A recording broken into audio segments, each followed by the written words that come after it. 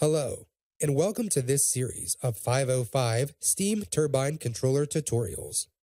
In this tutorial, we will discuss the 505 hardware, and you will learn how to navigate the front and back panels of the controller.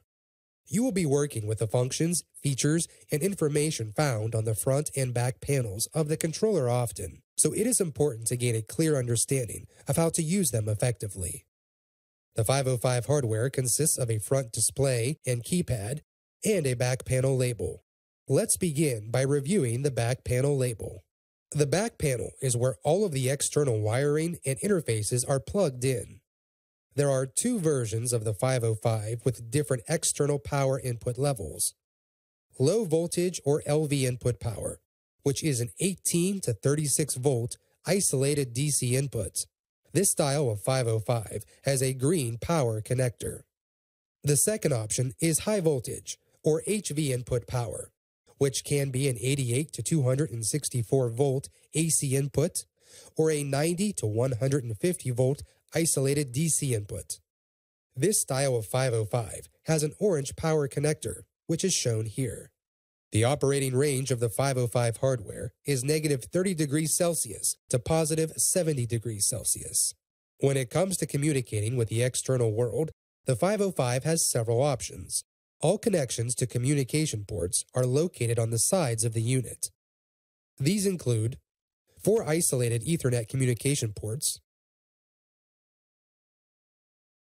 4 isolated CAN communication ports, and 1 isolated port for either an RS-232 or RS-485 serial connection. Now, let's review the input-output circuitry.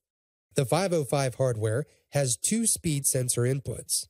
These speed sensors can be either magnetic pickup units, also known as MPUs or passive probes, or active probes, such as proximity sensors or eddy current probes. For analog inputs, the 505 has 8 channels that are designed for 4 to 20 milliamp inputs. These can be used with or without loop power. For analog outputs, the 505 has 6 channels designed for 4 to 20 milliamp outputs. The 505 has 2 actuator outputs, which can be configured as either 4 to 20 milliamp or 20 to 200 milliamp channels. The 505 can also accommodate 20 discrete inputs, with or without contact power. In addition, the 505 has 8 relay outputs. The 505 hardware complies with heavy industrial EMC requirements per EN 61000-6-4 and EN 61000-6-2 specifications. Marine type approval is based on IACS UR E10 EMC test requirements for marine qualified versions. Now, let's review the front panel of the 505 controller. The front panel display is designed to provide the user with multiple levels of access for configuring, calibrating, tuning, operating, and monitoring the turbine operation. The front panel has an 8.4-inch LCD display with 800 by 600 pixel resolution and a keypad. The numeric keypad allows users to enter numeric values and text strings directly into the controller when a configurable or programmable edit field has been selected. The left arrow key allows users to backspace and delete when entering text. In text mode, the up arrow key functions as a shift key. When making analog adjustments, if a user presses this key at the same time as either the adjust up or adjust down key, it will invoke a fast rate of adjustment. The brightness key is used to adjust the brightness of the screen. Pressing this key, along with the adjust up or adjust down key, increases or decreases the screen brightness. There are 4 LEDs on the left side of the front panel. These LEDs function as indicators and are used to display the 505's operation status. The summary trip LED is above tripped view. This LED will illuminate red if the unit trips. The summary alarm LED is above alarm view. This LED will illuminate orange if there is any alarm. The other 2 LEDs indicate an I/O, or input-output lock, and CPU health. These LEDs are above mode. When the CPU LED is illuminated green, the CPU status is healthy. The I/O lock LED is illuminated red whenever the control has no application running or the unit is in configuration mode.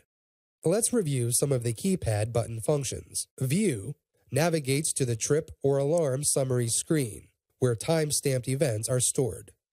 Mode navigates to the user login and mode selection screen, which allows the user to view current permissions, change the user level, and change modes. Escape allows the user to step back one page to the previously viewed page. Pressing this key twice will take the user back 2 pages, and so on. Home brings the user to the home menu for run, service, or configure modes.